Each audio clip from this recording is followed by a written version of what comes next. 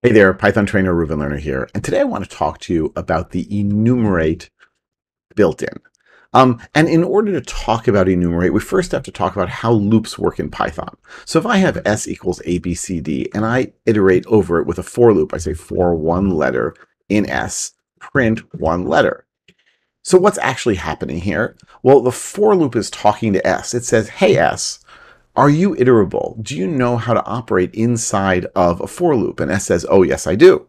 And the for loop says, okay, if you do, give me your next thing and your next thing, your next thing. And each next thing that S gives us, that the string gives us, is assigned to one letter, is assigned to that variable. In the case of a string, we get one character at a time from the string.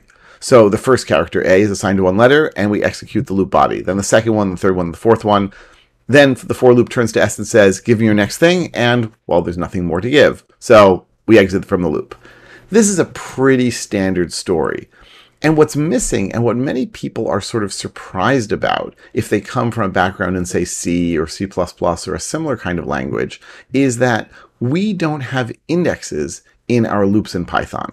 We don't need them.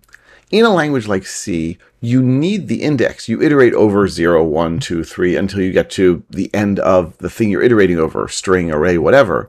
You need the index because otherwise how are you going to access the different elements of, say, the string or the array?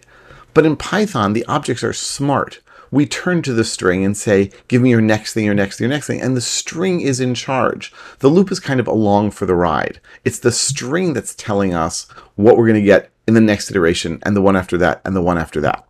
Okay, what does this have to do with enumerate? Well, there are times when we want to display the, say, indexes of the characters in S along with the characters themselves. So how can I do that? So option one, so use a variable. So I can say here index equals 0 for one letter in S. And we can print index colon one letter, and then I'll increment index plus equal 1. And if we do this, we get 0, 1, 2, 3. We are actually incrementing one at a time. Now, we're doing this ourselves. We're doing this manually.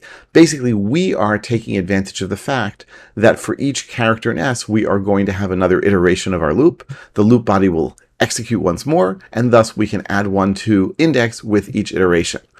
So this is the exact opposite of how things work in C. In C, we use the index, the numeric index, to get the characters, to get the elements. Here we're using the elements to calculate the index. But whenever there's something that probably happens a lot in Python, then there's probably an easier, shorter way to do it, and that's where enumerate comes in. So option 2 is to say use enumerate. Now watch what happens here. I'm going to say for one item in enumerate S. And I'm going to say here print one item. And this is where things get a little tricky and a little surprising for people. So how is this loop going to work? Well, the for loop is going to turn to whatever's at the end of the line here. No longer is S at the end of the line.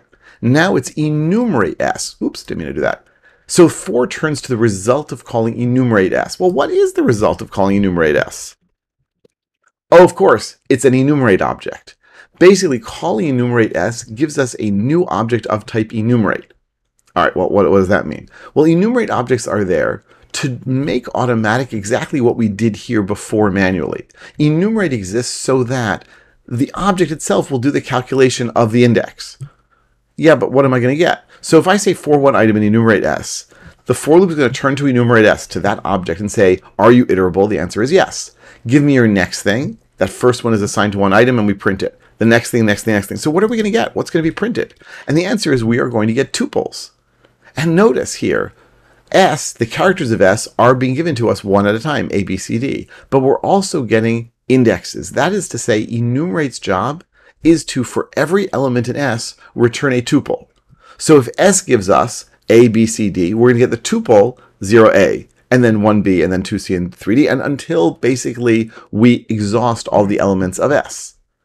Yeah, but this is kind of weird, right? So now if I want to do it this way, what I've got to do is say, like, print one item 0. Let's put this in an F string. It's going to be super ugly. Colon, and then one item 1.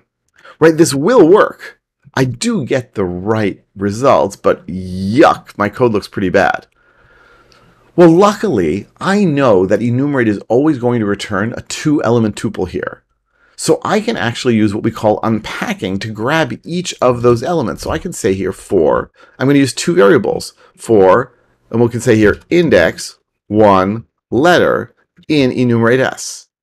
And then we get here index, and we get here 1 letter. Now this is only possible because we know, absolutely positively guaranteed, that enumerate is going to return a 2-element tuple with each iteration. And sure enough, now it works great. Now, a few more things about enumerate. So first of all, I can enumerate on any iterable. So I could say, let's say my list equals 10, 20, 30. I can say for index 1 item in enumerate of my list. We say print, say here index 1 item. And sure enough, this worked just fine. So enumerate can be handed absolutely positively any iterable object. So that can be a string, a list, a tuple. A dictionary will get the keys. We could do dictionary items, so it's getting a little complex. You can do a set. You can do a file, and then you'll get the lines numbered from the file one at a time. You can do all sorts of things with it. The point is that if you want the indexes given to you, well, then you can get them given to you by enumerate. The other thing is, let's say I want to show things to my boss. I want to show all the elements of this list to my boss. Already a weird situation. But my boss is going to see this and say, what is this nonsense that you're starting to number things with 0? When I grew up, we started to number things with 1. What's with this newfangled computer stuff? First of all, how such a person could be my boss is another question. But basically, sometimes I want to start numbering with a different number. So we can start numbering with 1 by passing a second optional argument to enumerate. Enumerate my list, comma 1. And look at this. Now we start numbering with 1. And you can, of course, use any number you want. So I can say start numbering with 9876. I just get that here, 9876.